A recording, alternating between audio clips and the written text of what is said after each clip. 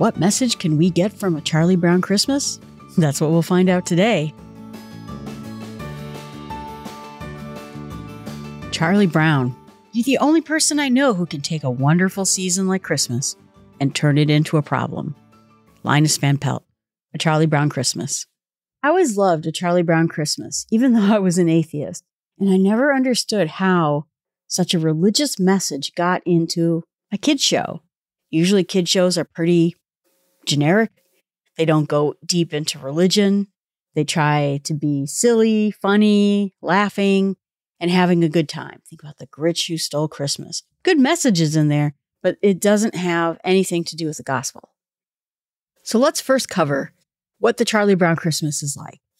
Our opening scene is we see skaters, snowballs, kids eating snowflakes, watching the snow. All those things I love. You got me at winter. I love everything winter. And it's pretty serene. Linus, he doesn't have a care in the world. Even when challenged about his most favorite blanket, he says he'll make it into a sports coat. Pigpen? The thing that always got me about Pigpen is I sort of felt a little like Pigpen, or at least grew up a little bit like Pigpen, and I worried there was a cloud of dust around me all the time. But you know what got me about him is he never cared. He never cared what other people thought of him. And I always appreciated that. Maybe he didn't care a little too much, but he was always just Pigpen. He did his own thing. We see Lucy, and she is a little bit different in this one. She's a little bit nicer, actually, than most times we see Lucy. She seems to care what's going on with Charlie Brown, but she is a psychiatrist, according to her, and so she first wants you to pay. Okay. That's pretty funny. But she loves the sound of the coin jingling around in her can. She brings all the modern ideas of psychiatry or psychology to Charlie Brown, gives him all the different phobias, and tries to help him identify which phobia he has. And you know what? Charlie Brown's afraid of everything. She does help him. She explains to him that now that he's identified what's gone wrong, now he can be on the path to making it better, and that he should get involved in Christmas instead of being dismayed by Christmas. And I think she has him going on the right path of how to fix what's going on. But her too, she gets all the gifts. She says she gets bikes and toys, but what she really wants is real estate. So even when you get everything that you want, I think you never quite get satisfied. Snoopy never has a care in the world. Isn't that funny? He is always happy. He's always doing everything. He even has a flyer about money, money, money. Join the decorations contest. And Charlie Brown laments. Even my dog has gone commercial. And we cut to a scene where Snoopy's on top of his house, reading the paper and eating a bunch of treats. Big stack of them. Yeah, don't we do that all? We buy every particular Christmas treat we can think of and sit there and eat it the whole time. Well, I know I did. And damn, boy.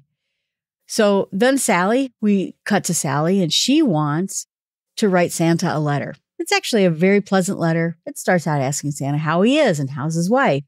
But what does she want? She wants the exact size and colors of all her gifts, and many of them. She also says you can send money instead, 10s and 20s. And when you look it up on the internet, $20 is $190 in 2023 money. She was looking for big gifts there. So Sally, she's all into the gifts and getting things. We see Charlie Brown, and he's sad about Christmas. He's dismayed. He never got Christmas cards. He wants to know why Christmas is so terrible. Wouldn't it be better if we just didn't even have it? Why have a whole holiday just to celebrate his misery and the fact that nobody likes him? Charlie Brown feels like, I think, a lot of people when they feel isolated. I always had the thing that I never spend Christmas with people because they're all spending it with their own people. I don't have a family who celebrates Christmas, so I spend it alone. And I think for a long while, as a non-Christian, and then even later as a Christian, I felt a little sad that I was always by myself and didn't have anyone to spend Christmas with. But I understood, at least, that Christmas shouldn't be canceled and that other people's joy doesn't bring my sadness to a worse place. I'm happy that other people are happy, and it's not their problem that I'm not happy or I don't have people. It's really mine.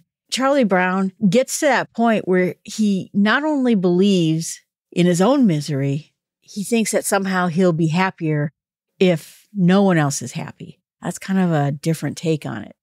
I guess in the end, that's why I liked or thought Charlie Brown Christmas is so unique, because most children's Christmas stories are The Grinch Who Stole Christmas and Rudolph the Red-Nosed Reindeer, all wonderful shows, but they're all happy.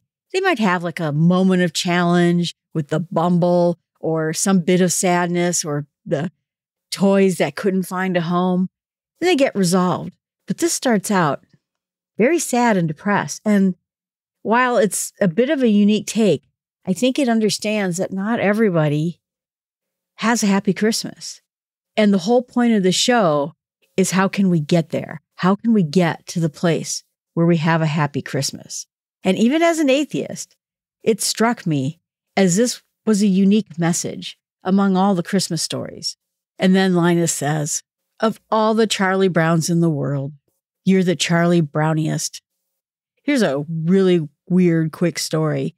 My friend and I were bored one day, and this friend was a troublemaker. She always got us into trouble. And so one day she had us going through phone books, of all things, and calling famous people. We called like minor stars, because they figure major stars don't answer their own phone, but minor stars on television shows, and talked to them. So weird.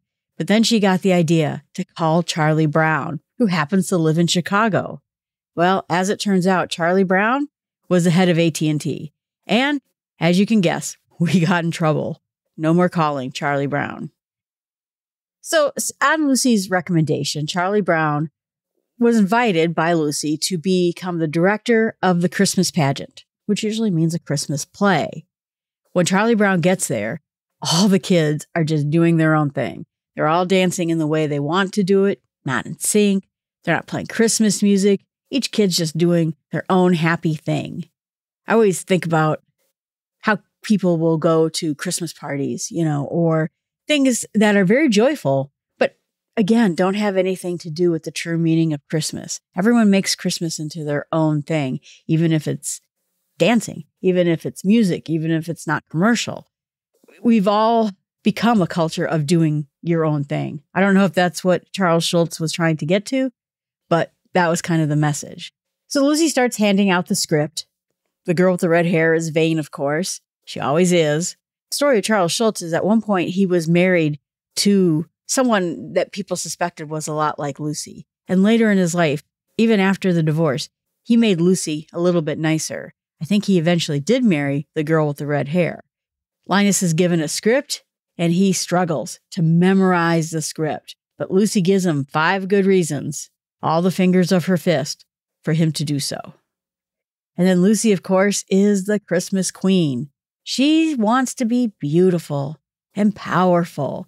And she took the best spot for herself. Very Lucy. And the kids, they still want to screw around even after they get their scripts and they know their roles. They're dancing again, not to Christmas music, not to any sort of pattern. They're just all doing their own thing. And then Lucy says, it's all a racket. Christmas indicates that it's run by some sort of Eastern mob. So Charlie Brown thinks that maybe if he gets the appropriate Christmas tree, it'll put everyone in the right Christmas spirit. Lucy, she wants a pink tree. Pink aluminum tree? Ooh. I remember the aluminum trees, and they were actually kind of pretty in some way, but very tacky. And of course, not anything natural or representing the evergreen, which was to represent eternal life in Christ, since evergreens never go brown. So Charlie Brown goes to the Christmas tree park. We've seen those in parking lots and in areas where there's all sorts of Christmas trees stacked up one after another. And you can either go back into the woods and cut down your own tree, or pick one of the trees that have been cut down already and bind it up in kind of a mesh and put it on top of your car. And in this Christmas tree park, they're all fake. They're pink, they're purple, they're blue. I mean, it's pretty for sure. It's pretty interesting too that you would have an outdoor Christmas tree park. But Charlie Brown finds the one real tree left. To him, it speaks to him. And Linus says that that tree doesn't fit, quote, the modern spirit. So they go back and show the kids while they're waiting for Charlie Brown to come back with the tree. Schroeder is playing Beethoven's Fifth. Not very Christmassy. And then when Lucy complains, he goes back to jazz. And then he kind of switches back and forth between them. And then at some point, he starts trying to please her because she asked for Jingle Bells. Well, I guess it's close to Christmas. And she doesn't like the styles. He tries it in piano mode. He tries it even in organ mode. And then eventually gets to tinkle music. And then that's what she wanted. But what's interesting is that Schroeder will play anything but Christmas music. And if he does play Christmas music, it is the secular Christmas music. He's not at all interested in playing Christmas music that's traditional. And Lucy says that she wants Santa Claus and ho, ho, ho and Christmas for pretty girls. So she's caught up in the Santa Claus part of things. It's interesting because that's really the only place with Sally writing a letter to Santa and Lucy talking about Santa and ho, ho, ho, that Santa enters this Christmas story. So Charlie Brown comes back with the tree and everyone calls it terrible. Someone says it was a poor tree. They don't even like it. Everyone laughs at him, including his own dog. I mean, how do you get laughed at by your own dog? And Charlie Brown screams, does anyone know what Christmas is really about? And at this point, this is where Linus starts reciting Luke and the nativity scene. The interesting thing about the nativity scene in Luke is there are a lot of different stories in Matthew. We have history, we have aspects of it, but Luke is that charming nativity scene we think of when we're thinking of Christmas cards or that warm feeling. So he recites that passage in Luke. For a kid who says he has no ability to memorize a script, he sure did great on Luke. That makes Charlie Brown feel a little bit better. And then he walks home. He's going to decorate the tree and he's going to show everyone how good this tree could be. And not to drive too deep of a point in it, but I mean, that's it. For those of us who celebrate traditional Christmas, who think of Christmas in traditional ways, we want that traditional thing to have as much sparkle and as much magic as all the different things that everyone is making. The fancy Christmas lights, the big commercialism, the cars with the bows on them. We want our traditional Christmas to be that sparkly. And in this case, he puts a single ornament on it and the whole tree just flops over. Not very good. He even laments that Snoopy, who won the first prize in the Christmas decoration, that Christmas is gone commercial. But you know what? He has some resilience. He's going to carry on with his traditional Christmas. And when the kids see how sad Charlie Brown is, Linus says it's not such a bad tree after all. Takes his favorite blanket. We know how much Linus loves his blanket and puts it around the base of the tree, making it stand up tall. Then they take all the decorations off of Snoopy's house and put it on the tree, making it look like a tiny but beautiful tree. Then they all sing, "Hark the herald angels sing, peace on earth, goodwill towards men." They all hum it at first and then sing. That's the end of the movie. We end with everyone finding the true meaning of Christmas in a peaceful winter scene. And so I think in the end that that's what it's about. That all the ways of modern world, which really started in the mid-60s, was to tear down things that were traditional, make things better. We can make everything better. And that's where Christmas got commercial, where kind of the worship of wintertime became big. Not worship in the true sense of it. I get the idealized winter, or Sally with her gifts and Santa, or Lucy and her wanting to be beautiful, powerful, and have real estate. Schroeder and his not even noticing it's Christmas time. He just wants to keep playing Beethoven. Snoopy with his commercialism, his treats, and really not caring about anything. Snoopy is always Snoopy wherever he goes. Nothing ever flaps him. The girl with red hair wanting to be vain. In the end, it's easy for all of us to lose the true meaning of Christmas, for us to go down one of these pathways, which we remember in Luke 2:7. Now there were in the same country shepherds living out in the field, keeping watch over their flocks by night. And behold, an angel of the Lord stood before them and said, "Glory to God." And the glory of God shone around them, and they were greatly afraid. And the angel said to them, "Do not be afraid, for behold, I bring you good tidings of great joy, which will be for all people. For there is born to you this day in the city of David, Bethlehem, a Savior, who is Christ the Lord. And this will be a sign to you. You will find the babe wrapped in swaddling clothes and lying in a manger." And suddenly there was with the angel a multitude of heavenly hosts, praising God and saying, "Glory to God in the highest, and on earth, peace, goodwill towards men." That is the message of Jesus and how he came to save us all. Charles Schulz, of course, wrote Charlie Brown, and he started out in the church. He built a lot of faith and a lot of faith issues into Peanuts throughout all the time. I used to check out comic strip books from the library and read all the Peanut comic books before I was born that were older, or because we didn't even have a newspaper when I was a kid. He grew up in Minnesota, and he professed his faith in Jesus. He was very committed to his faith. He was a deacon. He did Bible studies and often did preaching, even doing some street evangelism, they say. There's a whole book written about it called Charlie Brown Religion. Talks a lot about Charles Schulz. He later moved to California and became an active Sunday school teacher. He had a falling out in his marriage. Things weren't going very well. And towards the end of his life, he described himself as a secular humanist. Does that mean he didn't believe in Jesus anymore? Or did it mean that he didn't believe in the church anymore? No one really knows. But we can see that the orthodox or tradition that he grew up with no longer seemed to be a part of his life. But the one thing that Charles Schulz did back in 1965 was make the show, make the Charlie Brown Christmas. He wanted the message of faith in there.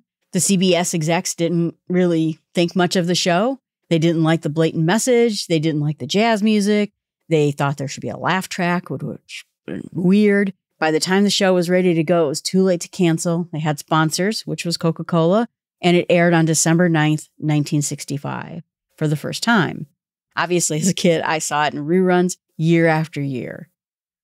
When I saw that Apple was going to buy Peanuts, and then that also included Charlie Brown Christmas, I wondered if they would keep the religious aspects in the show. I mean, there's all sorts of Christmas shows, and only one out of all of them that have anything to do with Jesus, when it's, in fact, Jesus' holiday. But that was, again, because Charles Schulz stuck by it. And in the end, the show got great ratings, and it is still one of the most loved holiday shows still to this day. But as an atheist, it always struck me how this message of Jesus always came through. And I think even people who are looking at Christmas as a secular item, I think still hope in their heart that it has meaning beyond gift giving and beyond just the commercialism of Christmas.